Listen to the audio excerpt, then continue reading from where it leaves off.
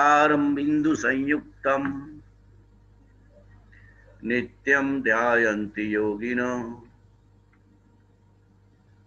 कामदं मोक्षदं चैव ओंकाराय नमो नमः। अज्ञानतिमिरान्धानां ज्ञानाञ्जनशलाकया चक्षुरुन्मीलितं येन तस्मै श्रीगुरुवे नमः। महादेव्या कुक्षिरत्नं शब्दजीतरवात्मजं श्रीराजचन्द्रमहं वन्दे तत्त्वलोचनदायकं प्रभु तत्त्वलोचनदायकम्। गुरुर्ब्रह्मा गुरुर्विष्णु गुरुर्देवो महेश्वर गुरु साक्षात् परब्रह्म तस्मै श्री गुरुवे नमः। तमेव माता च पिता तमेव बंधु च सखा तमेव विद्या च द्रविणं तमेव सर्वं मम देव देव।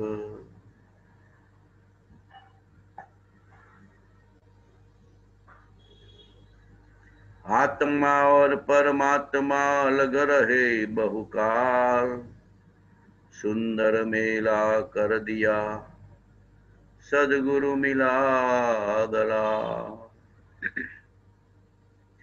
ये ही नहीं है कल्पना ये ही नहीं विभंग कई नर पंचम काल में देखी वस्तु अभंग।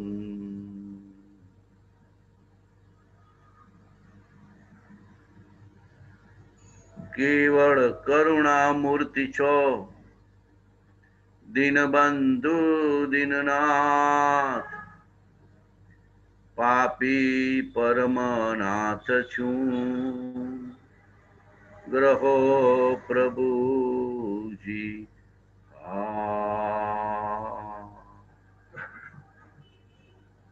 हे प्रभु शू कहूँ दीनानाथ दयाल हूँ तो दोष अनंतनु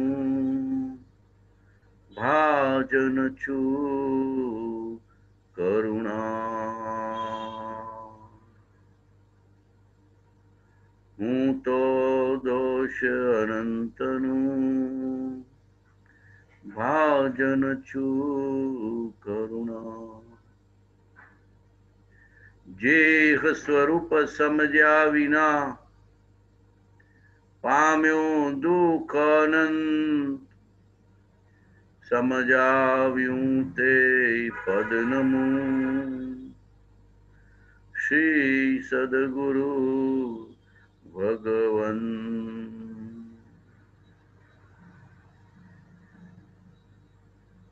त्रिकालवर्ती सर्वे सिद्ध भगवंतों અને તીર્થંકર ભગવંતોને કોટી કોટી નમસ્કાર। ત્રિકાળવર્તી સર્વે સત્પુરુષોને कोटि कोटि नमस्कार। त्रिकालवर्ती शुद्ध चैतन्य मूर्ति ने कोटि कोटि नमस्कार। घट घट में विराजमान अंतर्यामी परमात्मा ने कोटि कोटि नमस्कार।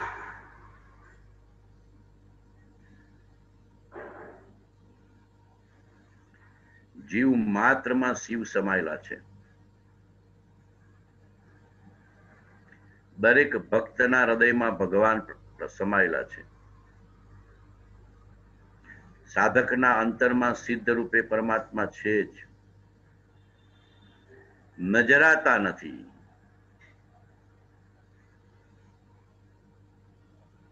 तरणाओ थे डूंगर रे डूंगर कोई देखे नहीं। अज्ञान नो अहंकार नो પડદો આડો આવી ગયો છે। અને એમાં વધારે પાછો કળયુગ, પંચમ કાળ, દુષમ કાળ, અનાદિનું અજ્ઞાન રૂપી મિથ્યાત્વ મોહ, અનાદિના રાગ દ્વેષના અજ્ઞાનના પરિણામ, અને વધારામાં કુસંગતિ અને કાળ દોષ કડીથી થયો નહીં મર્યાદા ધર્મ, તોય નહીં વ્યાકુળતા જુઓ પ્રભુ મુજ કર્મ. કેવા ભારે કર્મ લઈને આવ્યો છું એમ કે છે. જુઓ પ્રભુ મુજ કર્મ, કેવા અંતરાય કર્મ લઈને આવ્યો છું. કે તીર્થંકરનો જોગ નથી અત્યારે, સત્પુરુષનો જોગ છે એ પણ દુર્લભ છે ને વિરલ છે. વર્તમાનમાં કોઈ તીર્થંકર વિચરતા નથી, કોઈ ગણધર વિચરતા નથી. એવા અંતરાય કર્મ, ભારે કર્મ લઈને પરમાત્મા આવ્યો છું. જુઓ પ્રભુ મુજ કર્મ, ડગલે ને પગલે કર્મના અંતરાય એવા લઈને આવ્યા છીએ આપણે કે નજર સમક્ષ પરમાત્માને જ્ઞાનીનો જોગ હોવા છતાં આપણે એને ભેટી શકતા નથી, મળી શકતા નથી. કૃપાળુદેવ એક પત્રમાં લખ્યું છે, અસંખ્યાત લોક પ્રમાણ અંતરાય કર્મ જીવ લઈને આવે છે વર્તમાનમાં. અસંખ્યાત લોક પ્રમાણ, જ્યાં જુઓ ત્યાં કઈ ને કઈ અંતરાય, કઈ ને કઈ અંતરાય. શરીરનો અંતરાય, ઘરનો અંતરાય, કુટુંબનો અંતરાય, પરિવારનો અંતરાય, આજીવિકાનો અંતરાય, નોકરીનો અંતરાય, ધંધાનો અંતરાય, સ્વજનનો અંતરાય, પડોશીનો અંતરાય,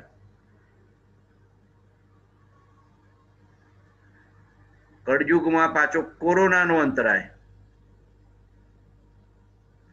પણ આવા ભારે કર્મ આપણે અંતરાય કર્મ લઈને આવ્યા છતાં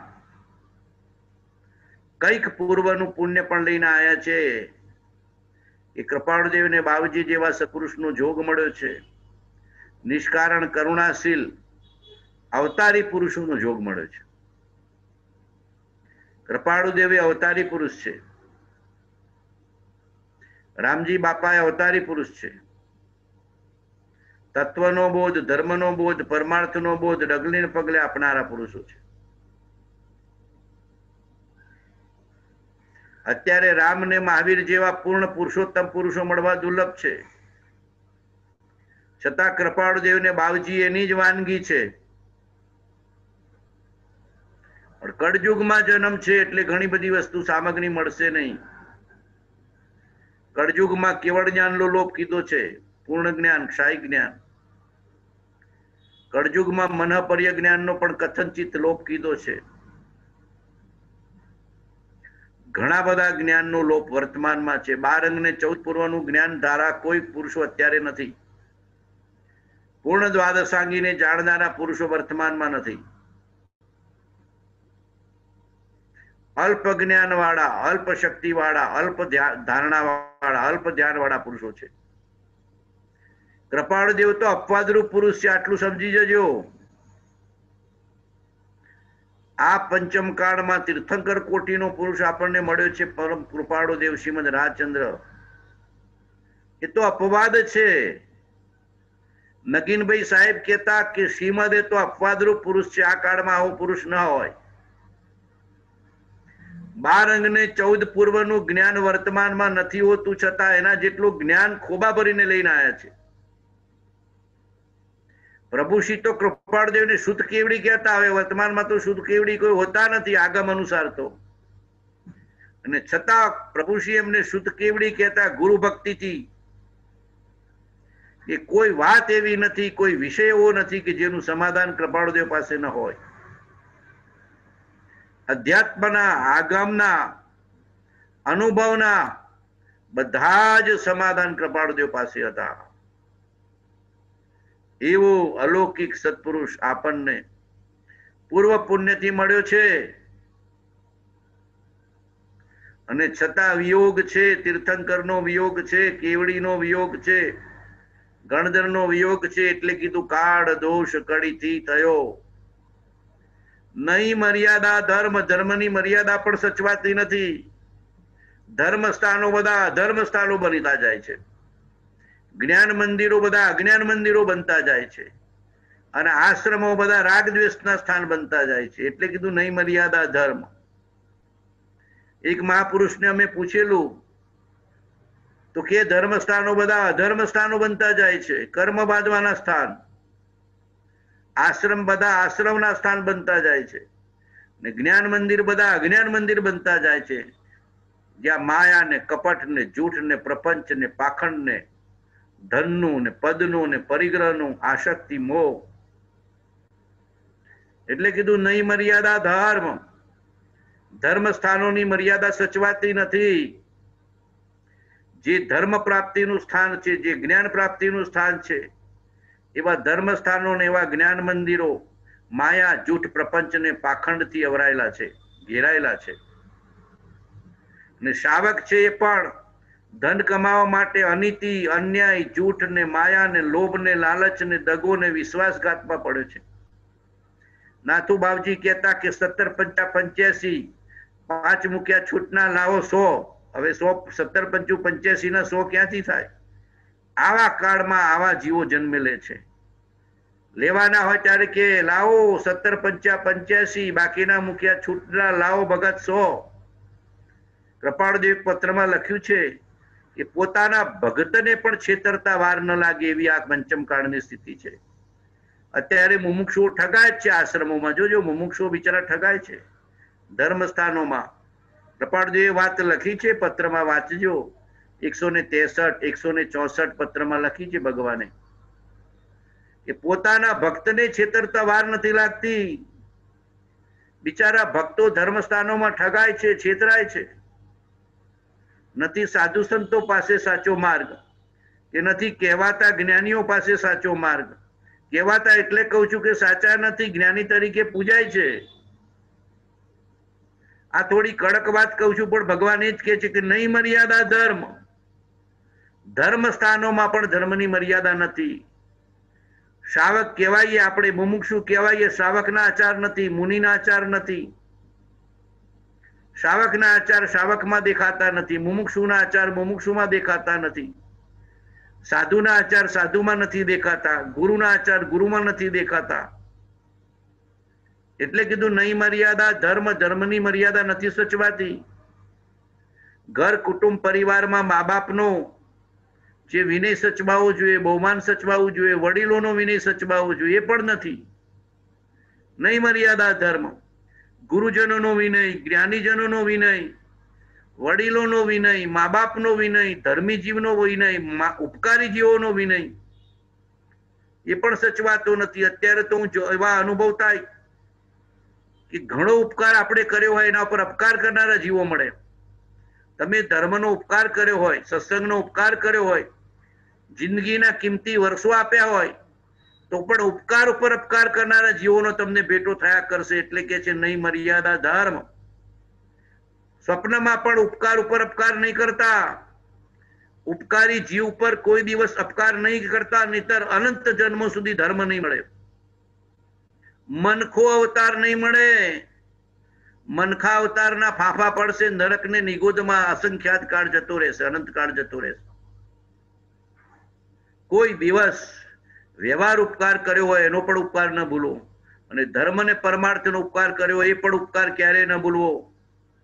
પછી મા બાપ હોય, વડીલ હોય, આખી જિંદગી મા બાપે તમને મોટા કર્યા હોય, એક નાની ભૂલમાં તમે આતરો કરી નાખો.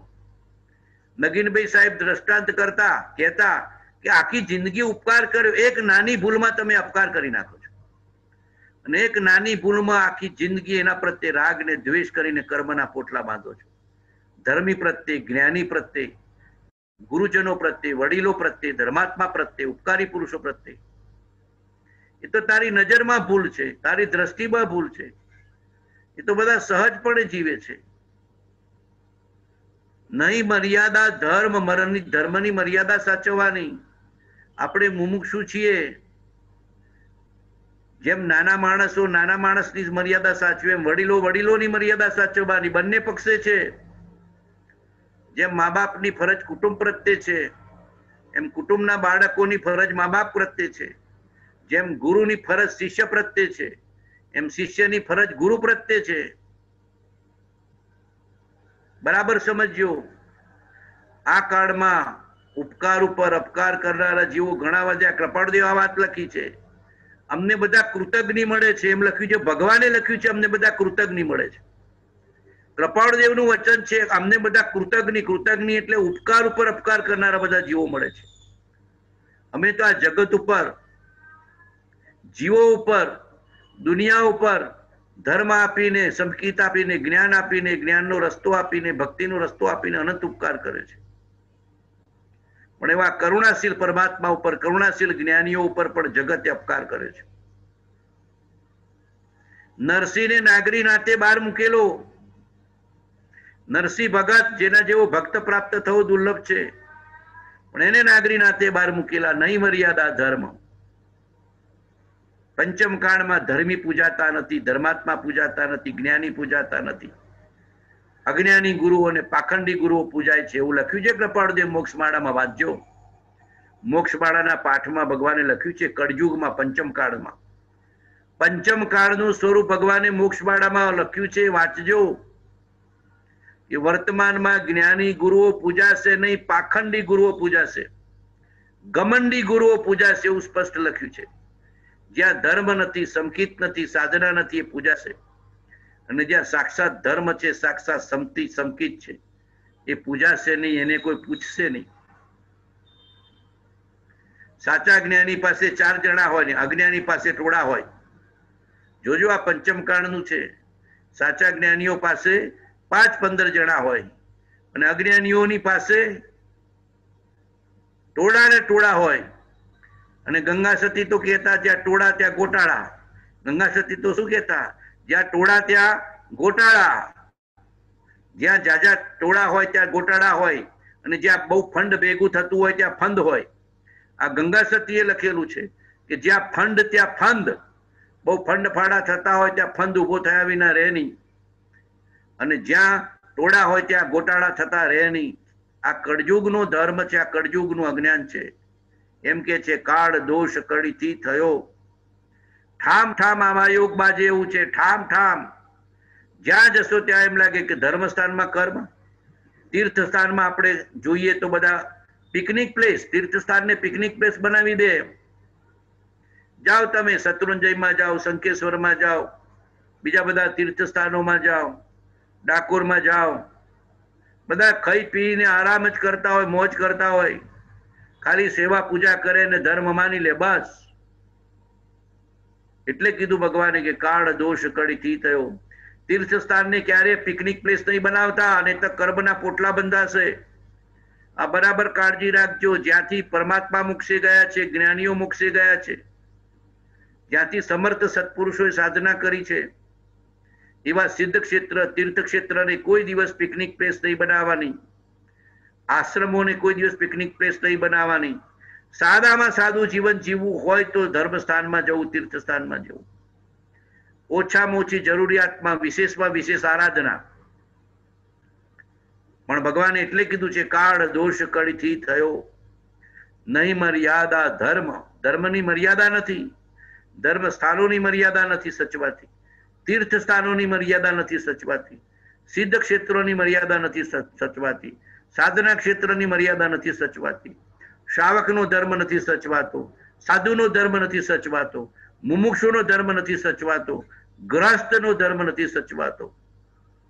ઘેર ઘેર કુટુંબના ક્લેશ, રાગદ્વેષ, મિલકતોના ઝઘડા, સંપત્તિના ઝઘડા, જમીનોના ઝઘડા, જાયદાદના ઝઘડા. ક્યાં મર્યાદા રહી ધર્મની? કોઈ જતું કરવા તૈયાર નથી, કોઈ સહન કરવા તૈયાર નથી, કોઈ જતું કરવા ને સહન કરવા તૈયાર નથી. ક્યાં જમીનની જાયદાદ કોઈ સાથે લઈ જવાનું નથી. ના કુટુંબમાં પ્રેમ રાખીને ક્લેશ કાઢી નાખો. કુટુંબમાં સંપ, મોટા મોટું શું છે? કુટુંબમાં સંપ. ક્લેશ ઉભો નહીં કરવો, થોડું જતું કરવું, ભૂલી જવું, ખંખેરી નાખવું. મરણ વખતે બધું ખંખેરવું પડશે. જેટલો બને એટલો ઘર કુટુંબમાં સંપ ઉભો રાખો. 5 ભાઈઓ હોય તો પાંડવોની જેમ જીવવું. જેવા પાંડવોનો સંપ હતો, એવો પાંડવો જેવો સંપ 5 ભાઈઓમાં હોય, એવો ભાઈઓમાં સંપ રાખો, કુટુંબમાં સંપ રાખો.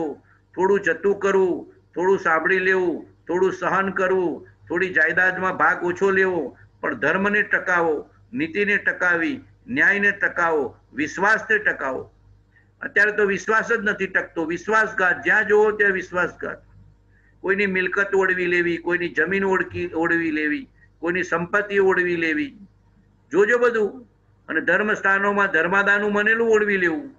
ધર્મસ્થાનોમાં શું હોય છે, પેલા ધર્માદાના ફંડ ફાળા આવ્યા હોય ને એને ઓળવી લે અને એને ભોગવી લે. નહીં મર્યાદા ધર્મ, કર્મના પોટલા. બીજા ભાવમાં એ જ ધર્મસ્થાનમાં ભિખારી થઈને માગવા આવીશ, પાંચ્યું આપો, પાંચ્યું આપો, દસ્યું આપો. આજે ધર્મસ્થાનોમાં જે પેલા માગનારા ઉભા હોય છે ને ભિખારી તરીકે, એ બીજા કોઈ નથી. પૂર્વમાં ધર્મસ્થાનોમાં ટ્રસ્ટી થયા હોય અને પછી મિલકત ઓળવી લીધી હોય, ફંડ ફાળા ઓળવી લીધા હોય, એ આગળના ભાવનો ટ્રસ્ટી છે અને બીજા ભાવનો ભિખારી છે. આગળના ભાવનો ટ્રસ્ટી છે અને બીજા ભાવનો ભિખારી છે. એ જ ધર્મસ્થાનમાં ભિખારી થઈને માગતો હોય પૈસા, કેમ કે એને ધર્મસ્થાનના, તીર્થસ્થાનના પૈસા ઓળવી લીધા છે, ઘર ભેગા કરી લીધા છે, ભોગવી લીધા છે. કર્મના પાપના પોટલા બાંધ્યા વિના, ભોગવ્યા વિના છૂટકો નથી. બાંધ્યા છે. એમ કે છે કાળ દોષ કડથી થયો. ધર્માદાનો એક પૈસો ઘર ભેગો ના થાય, બરાબર સમજજો.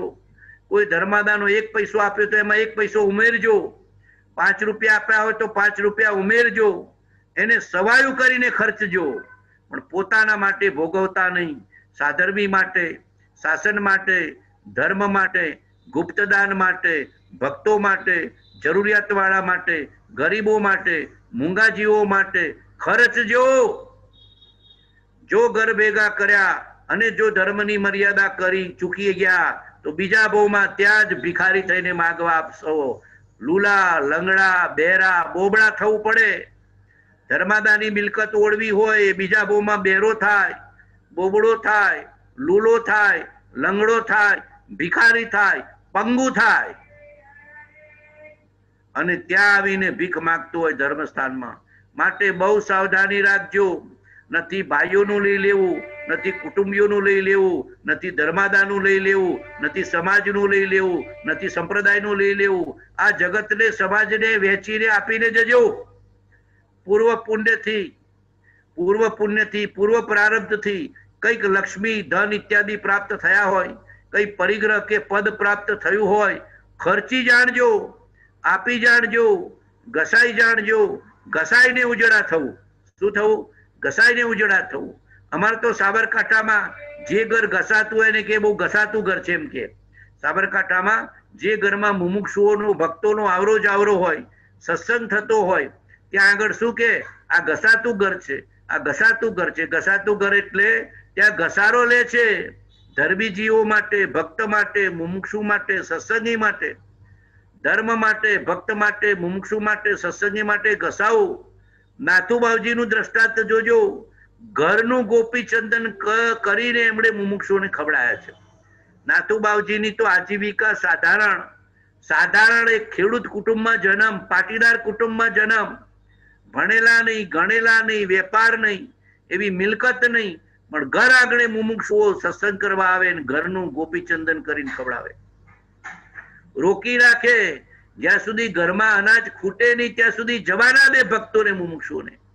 આવા જ્ઞાની પુરુષો, આવા ધર્માત્મા પુરુષો સાબરકાંઠામાં થયા છે. બાવજીના રૂપમાં, મહાપુરુષના રૂપમાં વિચાર કરજો. અને આપણે તો કેટલી ગણતરી કરીએ. કૃપાળદેવના જીવનનું એક દ્રષ્ટાંત યાદ આવી ગયું. કૃપાળદેવના ઘરે તાવની ગોળીઓ રાખતા અને ગામમાં કોઈ બીમાર પડે તો તાવની ગોળીઓ લેવા આવે એમના બાપા જોડે. હવે એકવાર ગોળીઓ 2, 4, 5 રહી હશે એટલે એમના બાપાએ કીધું બેટા કહેજે કે ગોળીઓ ખાલી થઈ ગઈ છે એમ કહેજે. તો કૃપાળદેવ કીધું કે 4, 5 ગોળીઓ પડી છે, શું કામ ખાલી થઈ જવું કહો. તમારા જેવું જૂઠું નહીં બોલી શકું. ભગવાને ના પાડી દીધી. 5 ગોળીઓ પણ પડી છે તો ખાલી થઈ ગઈ એમ શું કામ મને કેવડાવો છો? માયા નહીં કરીએ અમે, જૂઠું નહીં બોલીએ, મૃષા નહીં બોલીએ. જ્યાં સુધી એક પણ છે ત્યાં સુધી ખાલી થઈ ગઈ એમ કેવી રીતે કહી શકીએ? જો કૃપાળદેવની સત્યમત્તા, કેવી નીતિમત્તા હતી. અને આપણે તો ઘરમાં હમણાં થોડું 2, 4 વધ્યું હોય તો કે સાહેબ ખાલી થઈ ગયું, પછી આવજો, ખાલી થઈ ગયું, પછી આવજો. જ્ઞાનીઓની સત્યમત્તા, નીતિમત્તા, ધર્મમત્તા કેવી સાધના હતી એનો વિચાર કરો. સત્ય તો જોશે, નીતિ તો જોશે, ન્યાય તો જોશે, પ્રામાણિકતા તો જોશે, સજ્જનતા તો જોશે, સાત્વિકતા તો જોશે, મુમુક્ષુતા તો જોશે, ધર્મપણું તો જોશે, જ્ઞાન તો જોશે. આ બધું નહીં હોય, પાયા વગરની ઇમારત ચડવા જશો તો નહીં થાય, આ સમજી જજો. આપણે કેવું છે, પાયા વગરની ઇમારત. નીતિ નથી, ન્યાય નથી, સત્ય નથી, સજ્જનતા નથી, ધર્મની આસ્થા નથી, જ્ઞાનીના વચનની આસ્થા નથી, કોઈ સાધર્મી પ્રત્યે પ્રેમ નથી, કોઈ મુમુક્ષુ પ્રત્યે પ્રેમ નથી, કોઈ જ્ઞાની પ્રત્યે પ્રેમ નથી, તીર્થંકર પ્રત્યે પ્રેમ નથી, શાસન પ્રત્યે પ્રેમ નથી, સાધુ સંતો પ્રત્યે પ્રેમ નથી, અને મફતમાં સંકિત લેવા નીકળ્યા છીએ, નહીં થાય. ધર્મના જેટલા ગુણો કીધા છે, શાવકના જેટલા ગુણો કીધા છે, માર્ગાનુસારીના જેટલા ગુણો કીધા છે, એટલા જોશે. દયા, શાંતિ, સમતા, ક્ષમા, સત્ય, ત્યાગ, વૈરાગ, હોય મુમુક્ષુ ઘટ વિશે એહ સદાય સુજાગ. આમાંથી એક પણ ગુણ ઓછો હશે તો આપણે મુમુક્ષુ નથી. આમાંથી એક પણ ગુણ ઓછો હોય તો આપણે મુમુક્ષુ નથી, સાધર્મી નથી, માર્ગાનુસારી નથી, જ્ઞાનીના આશ્રિત નથી, ભક્ત નથી. ભક્ત નથી પણ ઠગ છીએ. ભક્ત નથી પણ શું છીએ? ઠગ છીએ. દયા, શાંતિ, સમતા, ક્ષમા, સત્ય, ત્યાગ, વૈરાગ્ય, હોય મુમુક્ષુ ઘટ વિશે એ સદાય સુજાગ્ય. સદાય ઘરમાં હોય કે ગામમાં હોય, નોકરી પર હોય કે ધંધા ઉપર હોય, ઘરનો કારોબાર કરતો હોય કે સમાજનો કારોબાર કરતો હોય, પોતાના અંદરમાં બધા ગુણો તો જોશે, જોશે ને જોશે. માયા, કપટ ને પ્રપંચ ચાલશે નહીં. પોલિટિક્સ ધર્મના ક્ષેત્રમાં ચાલશે નહીં. રાગ દ્વેષ ધર્મના ક્ષેત્રમાં ચાલશે નહીં. અનીતિ, જૂઠ ને પ્રપંચ ચાલશે નહીં. ધર્મ એટલે ધર્મ, ધર્મ એટલે ધર્મ. આપણે સાચા શ્રાવક થઈએ, સાચા મુમુક્ષુ થઈએ, જ્ઞાનીના આશ્રિત થઈએ, સાચા જ્ઞાની જેવા થઈએ, અંશે તો જ્ઞાનનો અંશ મેળવીએ. કશાયની ઉપશાંતતા, માત્ર મોક્ષ અભિલાષ, ભવે ખેદ પ્રાણી દયા, ત્યાં આત્માર્થ નિવાસ. દશાને એવી જ્યાં સુધી જીવ લહે નહીં જોગ, મોક્ષ માર્ગ પામે નહીં, મટે ન અંતર રોગ.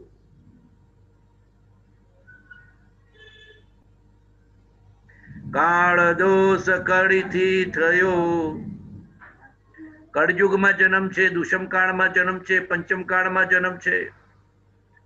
કૃપાળજી એક પત્રમાં લખ્યું છે, વ્યાસજીએ જેને કળયુગ કીધો છે અને મહાવીર દેવે જેને પંચમકાળ કીધો છે, એવા કાળમાં આપણો જન્મ છે.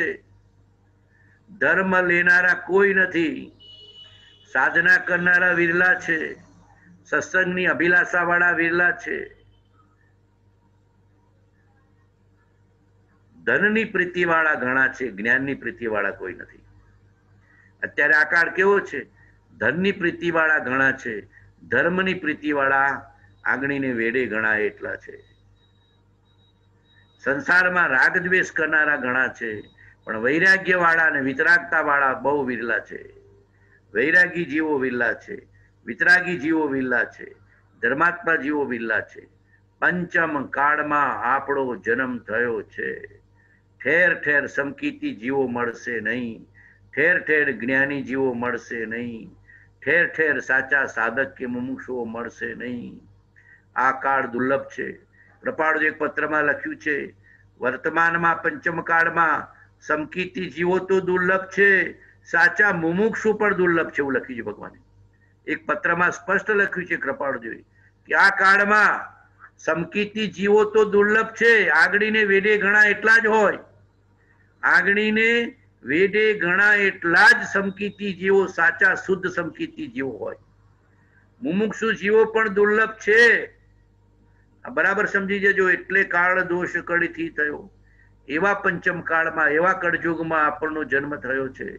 પણ સત્સંગ મળ્યો એટલે ચોથો કાળ, જ્ઞાની મળ્યા એટલે ચોથો કાળ, મહાપુરુષના વચન મળ્યા એટલે ચોથો કાળ. પ્રભુશ્રી જીવતા હતા આગાસ આશ્રમમાં, ત્યારે કહેવાતું કે પ્રભુશ્રીની હાજરીમાં ચોથા કાળનું વાતાવરણ છે. કૃપાળદેવનો બોધ મુમુક્ષુઓને મળતો હતો ત્યારે કૃપાળુદેવ કહેતા કે તમને ચોથા કાળ જેવું વાતાવરણ મળે છે અત્યારે. પંચમ કાળમાં પણ કળિયુગના કેવડી જેવા પુરુષના તમને દર્શન થયા છે. શું કહેતા? પંચમ કાળમાં પણ કળિયુગના કેવડીના દર્શન તમને થયા છે. સાચા સમકીતી જ્ઞાનીનો જોગ તમને મળ્યો છે. હારે કોઈ માધવ લ્યો, માધવ લ્યો, માધવ લ્યો. પણ લોકોને ધર્મ નથી જોઈતો, ધનની આસક્તિ છે, મોહની આસક્તિ છે, મોહાશક્તિથી છૂટવા તૈયાર નથી. પરિવારની આસક્તિ છે, પરમાત્માની આસક્તિ નથી. જ્ઞાનીના વચનનો પ્રેમ નથી, અચળ રૂપ આસક્તિ નથી. જ્ઞાનીના વચન પ્રત્યે અનન્ય શ્રદ્ધા, પ્રેમ ને પ્રતીતિ નથી. કાળ દોષ કડીથી થયો નહીં મર્યાદા ધર્મ, તોય નહીં વ્યાકુળતા જુઓ પ્રભુ મુજ કર્મ. કેવા કર્મ લઈને આવ્યો છું ભગવાન? એવું પુણ્ય લઈને નથી આવ્યો, એવા ધર્મના પૂર્વના સંસ્કાર લઈને નથી આવ્યો, એવા પૂર્વના ત્યાગને વૈરાગ્યના સંસ્કાર લઈને નથી આવ્યો, સમકિતના સંસ્કાર લઈને નથી આવ્યો, કોઈ સત્પુરુષને મળીને નથી આવ્યો. નવેસરથી ચાલુ કરવાનું છે. મોટા ભાગના જીવોને તો કેવું છે? નવેસરથી ચાલુ કરવાનું છે. કોઈક કૃપાળદેવ જેવો, પ્રભુશ્રી જેવો, અંબાલાલ જેવો, બાવજી જેવા પુરુષો પૂર્વના સંસ્કાર લઈને આવ્યા છે.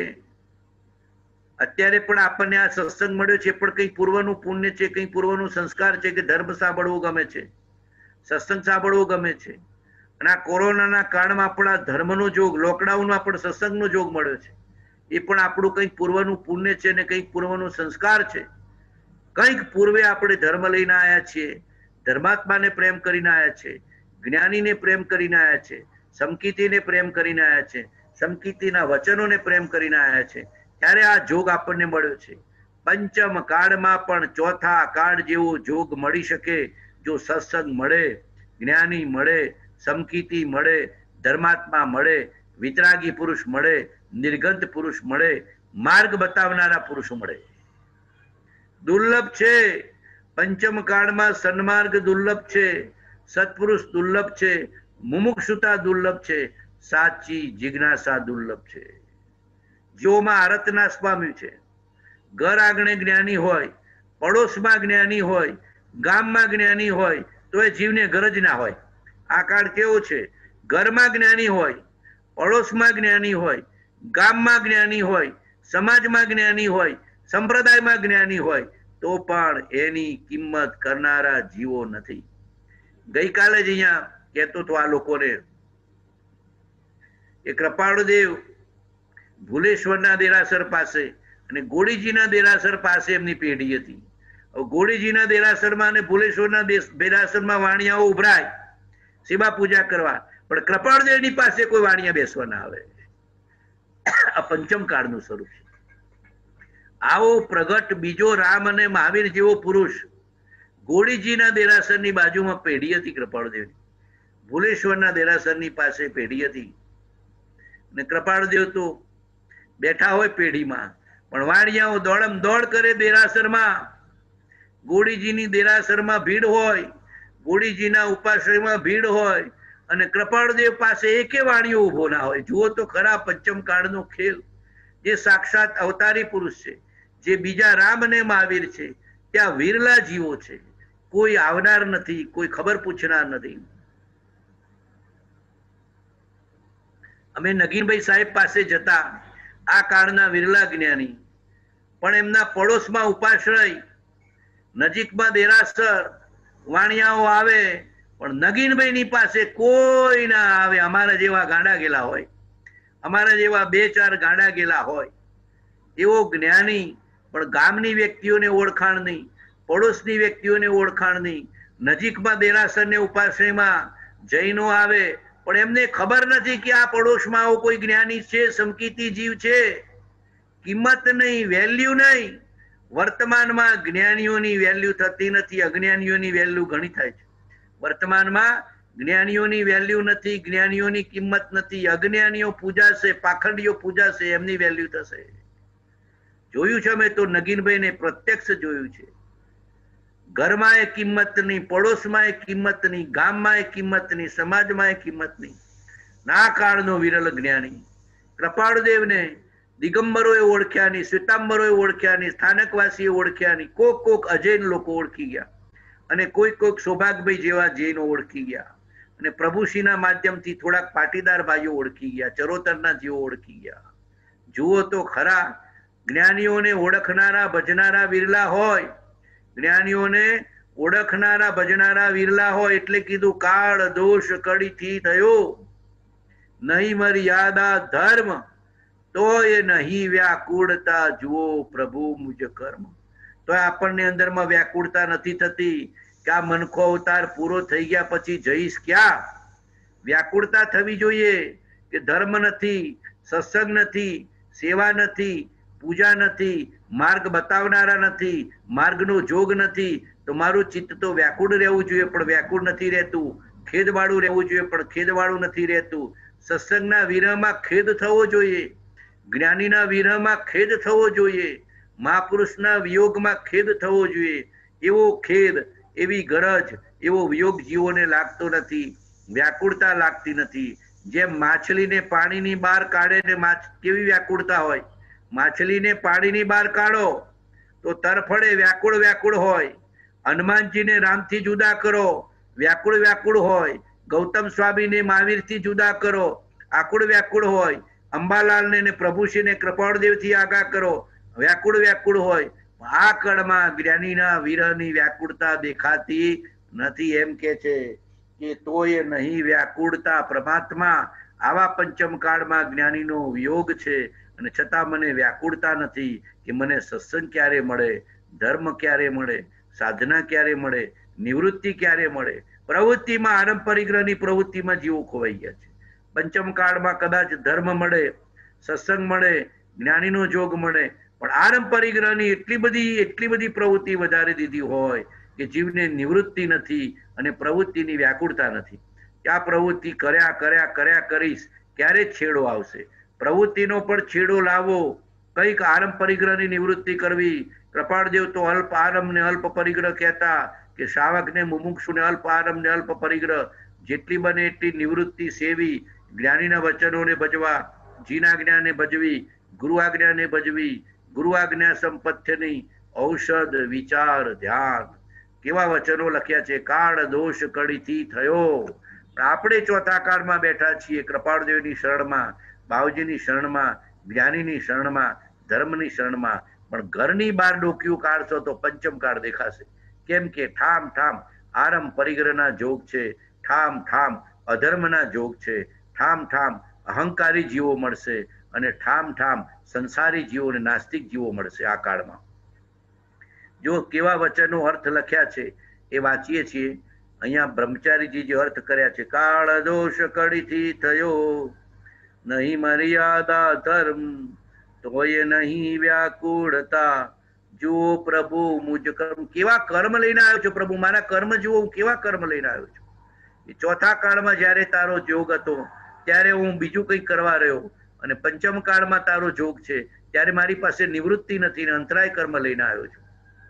કડી કાળને લઈને ધર્મની પ્રાપ્તિ દુર્લભ છે, તે પ્રાપ્તિ થાય તો પણ સાધના કરવી દુર્લભ છે.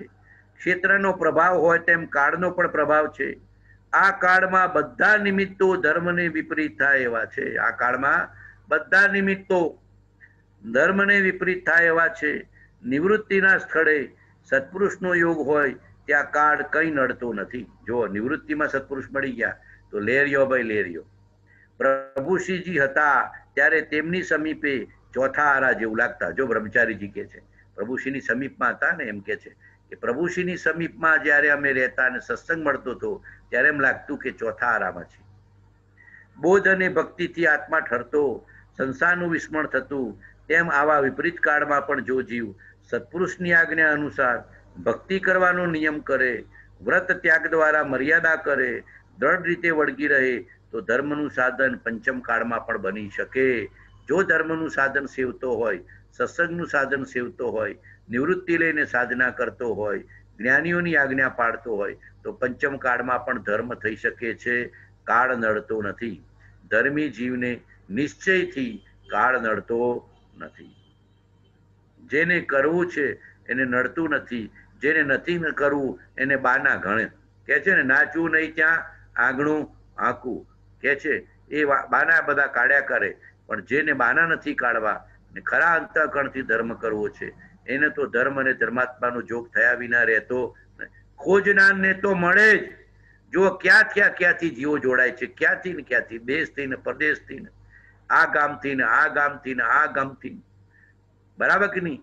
તો ક્યાંથી ને ક્યાંથી, તો જેને ગરજ છે, પ્રેમ છે, ભક્તિ છે, શ્રદ્ધા છે, એ તો ધર્મ અને ધર્મનું સાધન, સત્સંગ અને સાધનાનું સાધન શોધ્યા વિના રહેતો નથી. ધર્મ સાધનને વળગી રહે. મર્યાદા એટલે આજ્ઞા આરાધન રૂપ ધર્મ જીવને બચાવી શકે. સત્પુરુષની આજ્ઞામાં લક્ષ્ય રાખે તો પાપ કરતો અટકે. આ કાળમાં તો પાપથી પણ બચવું ઘણું દુર્લભ છે. જ્યાં જોવો ત્યાં માંસાહાર, દારૂનું સેવન, સપ્તવ્યસનનું સેવન, જ્યાં જોવો ત્યાં આગળ હિંસા હિંસા હિંસા, બધે હિંસા, માંસાહાર, જૂઠ, પ્રપંચ, અનીતિ બધું દેખાય છે. એવા પાપાચારના વર્તમાન કાળમાં આપણો જન્મ છે. પણ આપણે હિંસામાં જવું નથી, આપણે અહિંસાથી જીવવું છે, આપણે પાપાચારમાં જવું નથી, આપણે ધર્માચારમાં રહેવું છે. એવું બરાબર નક્કી કરવું, પોતે નિર્ણય કરવો પડે. સત્પુરુષની આજ્ઞા રૂપી અંકુશ છે, છતાં તે અંકુશમાં વર્તાતું નથી. આપણે આજ્ઞાના અંકુશમાં રહેતા નથી, સ્વચ્છંદે જીવીએ છીએ. આપણે જ્ઞાનીની આજ્ઞા, ગુરુની આજ્ઞા, જીનની આજ્ઞાના અંકુશમાં રહેતા નથી, સ્વચ્છંદે જીવીએ છીએ, પ્રતિબંધથી જીવીએ છીએ, મતિ કલ્પનાથી જીવીએ છીએ, અહમ બુદ્ધિથી જીવીએ છીએ. નિયમિત ધર્મ આરાધના કરવા કહ્યું છે તે થતું નથી. ધર્મ સાધનમાં પણ સત્સંગમાં પણ નિયમિતતા જોઈએ. આ પર્યુષણમાં ધર્મ કર્યો, હવે સાહેબ આવતા પર્યુષણમાં જૈનોને શું હોય સાહેબ, પર્યુષણ પૂરા થઈ ગયા, હવે આવતી સાલ મળીશું. મિચ્છામી દુક્કડમ કરી દીધું, હવે રાગ દ્વેષ કરવાનું લાયસન્સ. મિચ્છામી દુક્કડમ કર્યા પછી રાગ દ્વેષ ચાલુ, પાપ ચાલુ, મતાગ્રહ ચાલુ, અહંકાર ચાલુ, અનીતિ ચાલુ. તેવું મિચ્છામી દુક્કડમ કઈ ફળ આપતું નથી. મિચ્છામી દુક્કડમ કર્યા પછી પાપથી અટકે, અનીતિથી અટકે, અધર્મથી અટકે, જ્ઞાનીની અવજ્ઞાથી અટકે, તો આપણે અંદરમાં મિચ્છામી દુક્કડમ કરેલું સાચું. અને જ્ઞાનીને, સાધકને કે મુમુક્ષુને તો 12 મહિના પર્યુષણ હોય, એને તો 12 મહિના પર્યુષણ અને 24 કલાક આરાધના. કેમ કે કર્મ 24 કલાક બંધાય છે, તો ધર્મ 24 કલાક કરવો પડશે. ઊંઘમાં એ કર્મ બંધાય છે, સપનામાં એ કર્મ બંધાય છે, અને જાગતા એ કર્મ બંધાય છે. અને કર્મને ટાળવા છે, અબંધ થવું છે, કર્મનો ક્ષય કરવો છે, તો 24 કલાક ધર્મ કર્યા વિના છૂટકો નથી. નિયમિત ધર્મ આરાધના. આજે સાહેબ હવે આવતા વર્ષે આ પર્યુષણ પૂરા થઈ ગયા, હવે આવતા પર્યુષણમાં, આ શ્રાવણ મહિનો પૂરો થઈ ગયો, હવે આવતા શ્રાવણમાં ભગવાન એવું નથી કીધું કાયમી, જેમ દરરોજ ખાધા પીધા વિના ચાલે, દરરોજ ઊંઘ્યા વિના ચાલે, એમ દરરોજ ધર્મ વિના ન ચાલે. કેમ દરરોજ ખાધા પીધા વિના નથી ચાલતું, ધન વિના નથી ચાલતું, આજીવિકા વિના નથી ચાલતું, ઊંઘ્યા વિના નથી ચાલતું, એમ ધર્મ વિના, ધર્મ સાધન વિના, સત્સંગ વિના મને ચેન નહીં પડે. સત્સંગ વિના જેને ચેન ન પડે, ધર્મ વિના જેને ચેન ન પડે, એક દિવસ જ્ઞાની થવાનું થવાનું ને થવાનું, અને એક દિવસ મોક્ષને નિર્વાણ પામવાનું ને પામવાનું. કેમ કે એની વ્યાકુળતા છે, મૂંઝવણ છે. તે માટે વ્યાકુળતા જોઈએ, મૂંઝવણ થવી જોઈએ, તે પણ થતી નથી. મોહાશક્તિથી મૂંઝાય અને ધર્મના સાધન મેળવવા માટે મૂંઝાય, સત્સંગનું સાધન મેળવવા માટે મૂંઝાય અને મોહાશક્તિથી પાછો વળે. મારા કેવા ભારે કર્મ છે, શું કે છે, જુઓ પ્રભુ મુજ કર્મ, કેવા ભારે કર્મ લઈને આવ્યો છું, કેવા અંતરાય કર્મ લઈને આવ્યો છું, કે જ્ઞાનીની સમીપતા નથી, સત્પુરુષની સમીપતા નથી, સત્સંગની સમીપતા નથી. આરંભ પરિગ્રહ, આરંભ પરિગ્રહ, આરંભ પરિગ્રહ, ધન, ધંધો, વ્યવહાર, વ્યવસાય, એની પાછળ 24 કલાક લાગ્યો છું. ખાવા પીવાને આરામની પાછળ લાગ્યો છું. પણ સત્સંગ, સ્વાધ્યાય, સામાયિક, ધ્યાન, ભક્તિ, સેવા, પૂજા, પ્રાર્થના, વિચારણા, આરાધના 24 કલાક કરવાની છે, કરતો નથી. ધર્મ સાધન નિયમિત ને દરરોજ કરવું. કેવા ભારે કર્મ લઈને આવ્યો છું, કે ધર્મ પ્રત્યે પ્રીતિ નથી, ધર્માત્મા પ્રત્યે પ્રીતિ નથી. આપણને ધર્મ પ્રત્યે પ્રીતિ નથી, ધર્માત્મા પ્રત્યે પ્રીતિ નથી. એવા ભારે કર્મ, નિકાચિત કર્મ, અંતરાય કર્મ લઈને આવ્યા છીએ. કૃપાળુદેવે કહ્યું છે કે ભારે કર્મી જીવ આ કાળમાં અવતરે છે. શું કીધું છે? ભારે કર્મી જીવો આ કાળમાં અવતરે છે, તેથી ધર્મની જિજ્ઞાસા ઘટતી જાય. લોકોમાં વાહવા કેવડાવું બધું કરે. દાન પણ વાહવા કેવડાવા, ધર્મ પણ વાહવા કેવડાવા, કઈ પણ ત્યાગ ને તપ પણ વાહવા કેવડાવા. તપ કર્યું હોય અને કોઈ સાતા ના પૂછે તો દુખી દુખી થઈ જાય કે સાહેબ આબેલ કર્યું, ઉપવાસ કર્યા, અઠાઈ કરી, બરાબર કે નહીં, 1 મહિનાના ઉપવાસ કર્યા, તપશ્ચર્યા કરી, વર્ષી તપ કર્યા, અને મને તો કોઈ સાતા પૂછતું નથી. અલ્યા કોઈની સાતા પૂછાવા માટે અને વાહવા કરાવવા માટે ત્યાગ તપ છે, ધર્મ છે, કાંઈ જોઈતું નથી. કોઈની વાહવા જોઈતી નથી, કોઈ સાતા પૂછે એવું જોઈતું નથી. કર્મનો ક્ષય, કર્મનો ક્ષય, કર્મનો ક્ષય. ત્યાગ દ્વારા, તપ દ્વારા, જ્ઞાન દ્વારા, ધ્યાન દ્વારા કર્મનો ક્ષય કરી ધર્મની પ્રાપ્તિ, સંકિતની પ્રાપ્તિ કરવી છે. લોકોમાં વાહવા કેવડાવા જીવવું નથી. આજે જે વાહવા કહેતા હોય ને કાલે વખોડે. આજે જે વાહવા કહેતા હોય ને એ કાલે વખોડશે, એ કાલે હાય હાય કહેશે, એ કાલે હાય હાય કહેશે. માટે લોકમુખે પોખ, લોક સંજ્ઞામાં જવું નહીં, પણ જ્ઞાની કે છે એની આજ્ઞામાં રહેવું. પરમાર્થ આત્માનું હિત સાથી થાય એ સૂઝતું નથી. મારું આત્મકલ્યાણ શીઘ્ર કેમ થાય? અરે આત્મ તારો, આત્મ તારો, શીઘ્ર એને ઓળખો, સર્વાત્મમાં સમદ્રષ્ટિ દો. આ વચનને હૃદય લખો. પરમાર્થ એટલે આત્માનું હિત સાથી થાય એ સૂઝતું નથી. નિરંકુશતા વધતી જાય છે.